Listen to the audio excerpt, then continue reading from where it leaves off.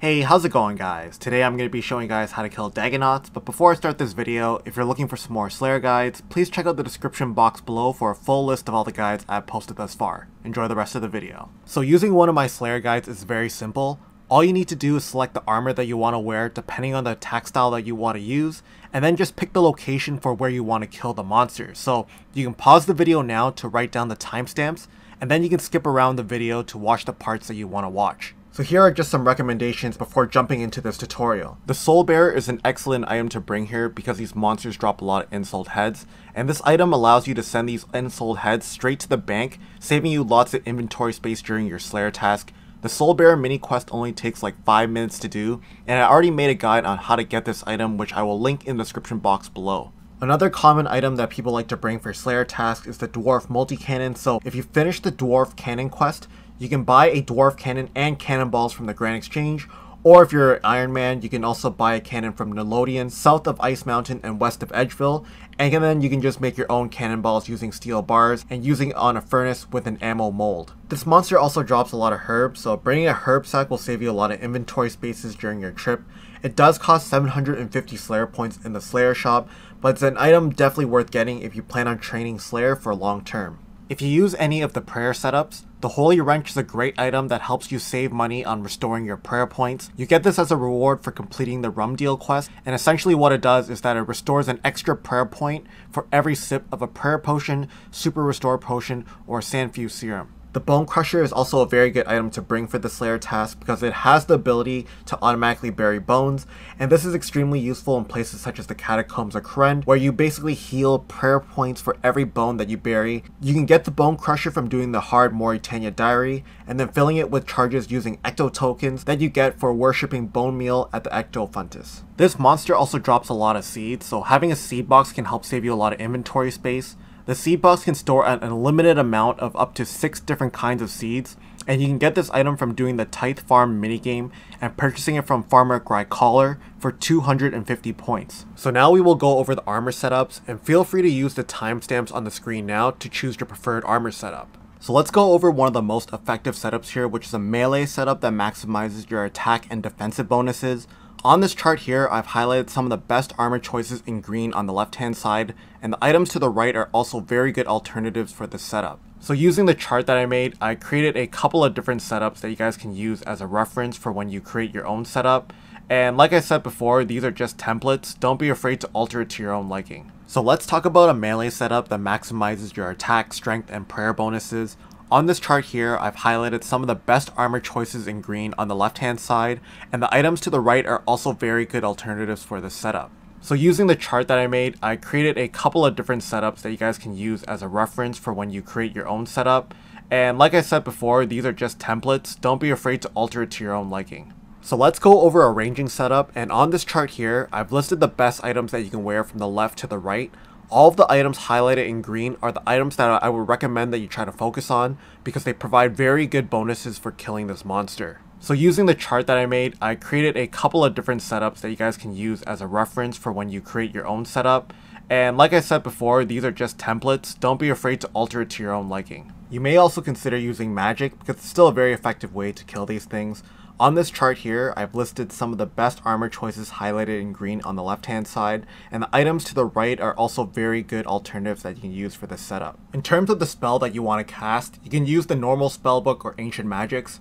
You also have the option of using a Toxic Trident, which paired with a Serpentine Helm can be a very interesting option in multi-combat areas. The Staff of the Dead is also a very good staff because it boosts your magic damage by 15%. Chaos Gauntlets that you get from completing the Family Crest quest increases damage of bolt spells by 3. The Slayer Staff Enchanted is also really good. It can hit up to 30s and 40s for about 300 coins a cast. The upgraded Iban Staff is pretty good as well for lower levels. It can deal 20s for about 300 to 400 coins a cast. So using the chart that I made, I created a couple of different setups that you guys can use as a reference for when you create your own setup. And like I said before, these are just templates, don't be afraid to alter it to your own liking. Now that we talked about armor setups, we will go through each of the different locations, what you should bring in your inventory depending on the attack style you've chosen, and I'll also provide you an example kill for this monster. So going over the Dagannoths in the Catacombs of Kourend, these Dagannoths are in a multi-combat zone, but it is possible to safe spot them with ranger magic. They have a combat level of 74 and 92, and both of them have a max hit of 8 and only use melee attacks. Their attacks are pretty inaccurate, but like I said before, these guys are in a multi-combat zone, and multiple Dagannoths will attack you at once, so I'd recommend that if you're a lower level, you should use a melee setup that maximizes your prayer and attack bonuses, so you can use the protect from melee prayer to negate all the Dagannoth's melee attacks, and if you're higher level, you can instead use a setup that maximizes your defensive and attacking bonuses, and you'll take very minimal amounts of damage from these Dagannoths. So in terms of getting to this location, the fastest way to get here is by using the ferrying code DJR and using the hole to the east. But just a warning though, if you do not wear a nose peg or a Slayer helmet going down this hole, you will get hit by the Deviant Spectre's attacks, which will completely drain your stats. Also, if this is your first time using this entrance and you do not see the hole, it means that you have not unlocked it yet, and to unlock it, you will need to go to the center of the Kingdom of Great Kourend and climb down the main entrance into the Catacombs, and once you're down there, you will need to navigate through the Catacombs until you find the Vine Escapes, and once you climb up the Vine, the hole will be permanently unlocked and visible on the surface for you to use. And if you're interested in learning how to navigate through the Catacombs, I've made a guide on how to do this, which I will link in the description box below. The next fastest option that you have is entering the Catacombs main entrance, and to get here, you can use the Kourend teleport spell after you have read the Transportation Incantations book, and if you have level 69 magic. I made a guide on how to get the Transportation Incantation book, and I will link that guide in the description box below. The third option is by using a Xerix talisman and teleporting yourself to Xerix Heart, which will bring you to the Kingdom of Great Kourend, and you can use this teleport after you have completed the Architectural Alliance mini quest. Another option that you have is by using a Kourend portal inside a player-owned house. If you go to World 330 at the Brimington House portal, you'll see lots of hosts who have their houses open. Just go inside their house and use their Kourend portal, and this portal will bring you straight to the Kingdom of Great Kourend. And taking a look inside the dungeon, if you use the entrance close to the fairy ring DJR, you can take this path here to get into the Dagannoth room. If you go through the main entrance at the statue, you can take this path here to get into the Dagannoth room. So here's the inventory setup for each attack style. You can copy it completely or you can change it to how you like. Same with the quick prayer settings. Here would be what I would choose, but if you want to change them, feel free to do so. So here would just be an example of how I would kill Dagannoths in the Catacombs. So before climbing down the DJR entrance, I like to turn on my Protect from Magic prayer, and then when you come down the hole, you want to run east down the steps and then just a little bit north into the Dagannoth room. You can turn on your Protect from Melee prayer if you wish, and you can see where I like to stand with the green marker on the floor. You can turn off your Protect from Melee if you want to, activate your quick prayers, drink your stat boosting potions, have your auto retaliate on, and then you can just stand there and then attack them. If you're using range or magic to safe spot them, I like to turn on my Protect from Magic prayer and turn off my auto retaliate before climbing down the DJR entrance. And once you come down here, you can run east down the steps, and you can see right away where the green floor markers are, where I like to stand to safe spot them, and the approximate locations on where the big level 92 Dagannoths are supposed to get stuck. If you cannot get them stuck, you can do what I just did here, which is run northwest a few squares, and then run back to the place where I like to stand, and once those level 92 Dagannoths are stuck, you are pretty much completely safe, and then you can just go ahead, drink your stat boosting potions, you can go ahead, activate your quick prayers, and then you can attack any of the Dagannoths that are stuck behind the level 92 ones, and then just keep repeating this process until you finish your Dagannoths task. So going over the Dagannoths at the lighthouse, these ones are in a multi-combat zone and there are unfortunately no safe spots that you can use. The ones here have a combat level of 74 and 92, and both of them have a max hit of 8. The level 74 rangers attacks are super inaccurate, and even if you are lower level, you'll take practically no damage whatsoever from these attacks. The level 92 meleeers are a bit stronger and they hit a bit more accurately, but still, with decent armor and stats, you'll take practically no damage from these ones as well. Both of these Dagannoths share a weakness to melee attacks, so I recommend using a melee defensive armor setup to kill these ones. And going over how to get there, the fastest way to the lighthouse is by using the fairy ring code ALP, and then entering the building to the east. The next fastest way is by using a Games Necklace teleport to Barbarian Outpost, and then jumping over the rocky path to the north to get to the lighthouse. So here's the inventory setup for each attack style. You can copy it completely or you can change it to how you like. Same with the quick prayer settings. Here would be what I would choose, but if you want to change them, feel free to do so. So here would just be an example of how I would kill Dagannoths in the lighthouse. So once you come into the lighthouse, you can climb down the ladder to the north and then run north until you see the strange wall. You want to right click the right side of it to open it up, and then you can climb the ladder to the north into the Dagannoth room. And once you come into this room, you can see where I like to set up my cannon, but you can set it up virtually anywhere inside the room. Just make sure that it's firing by clicking on it, and then you can go ahead and activate your quick prayers, drink your stat boosting potions, turn on your auto retaliate, and just fill up your cannon with cannonballs whenever it runs low.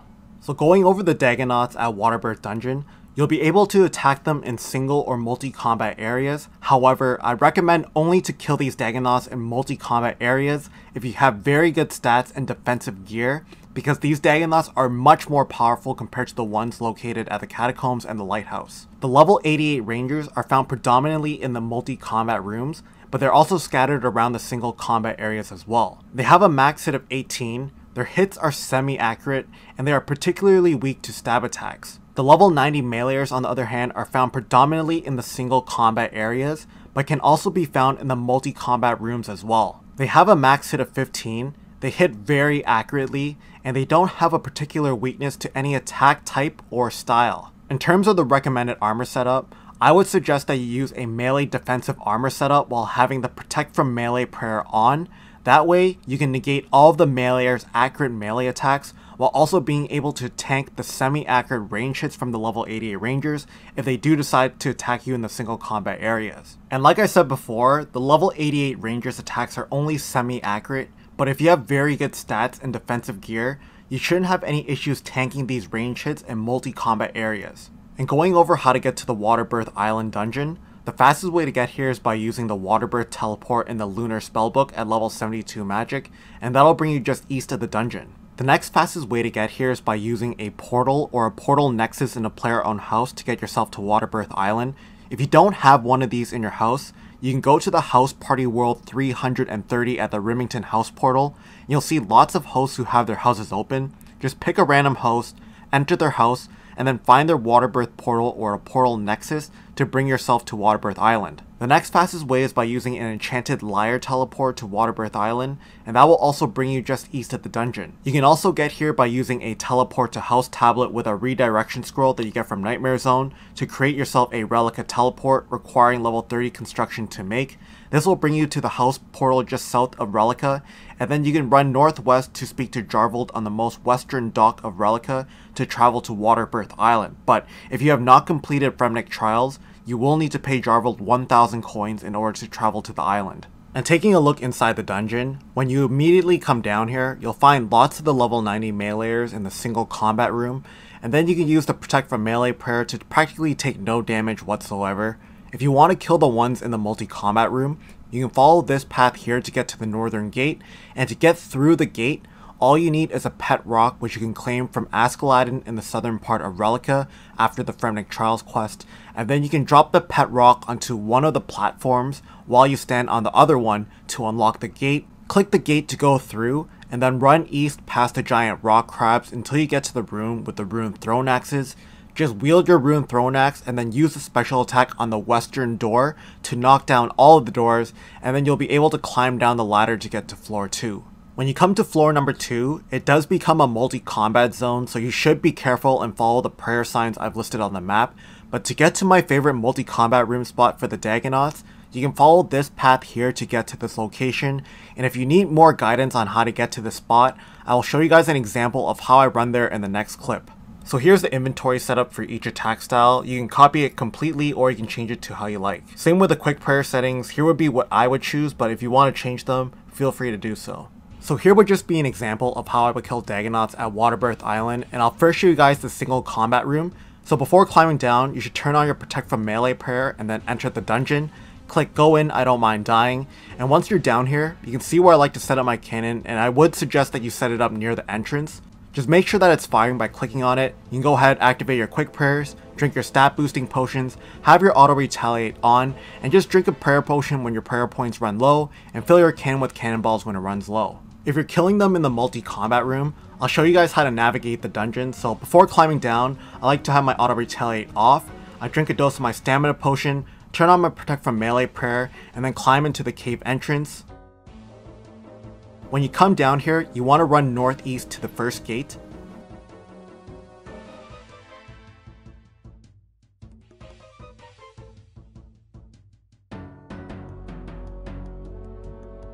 When you get to the gate, you can go ahead and drop your pet rock on one of the platforms, and then you want to stand on the other platform and then click the gate to get through, and then what you want to do is just keep running east.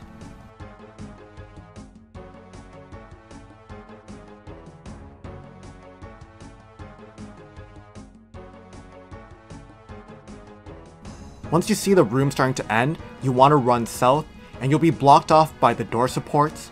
Just wield your rune throne axe and then go ahead and activate your special attack and left click the western door support so it knocks down all of the supports.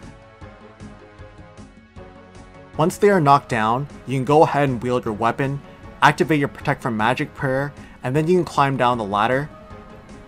And when you come down here, you want to run east and then climb down the ladder, and you want to change your prayer to protect from melee now, and then you want to use the eastern ladder and climb up. And then you want to run east and then go south, and you want to use the southern ladder. Climb down the ladder, and then you want to run southwest and use the southern ladder. Climb up the ladder, and then when you get to this room, you want to run east, and you want to climb down the eastern ladder. And once you're into my favorite room, you can see where I like to drop down my cannon, which is on the northeastern part of this room. Just make sure that it's firing by clicking on it. You can go ahead and activate your quick prayers, drink your stat boosting potions, have your auto retaliate on, and have the stab option activated on your weapon if you have it, and just watch your health and prayer points and fill up your cannon with cannonballs when it begins to run out. Anyways guys, I'm gonna wrap up the tutorial here. If this video has helped you out, I'd greatly appreciate it if you could leave a like on this video. Also, make sure to check out my entire catalog of Slayer guides in the description box below. But anyways, thank you guys so much for watching, and I'll catch you guys in the next video. Later.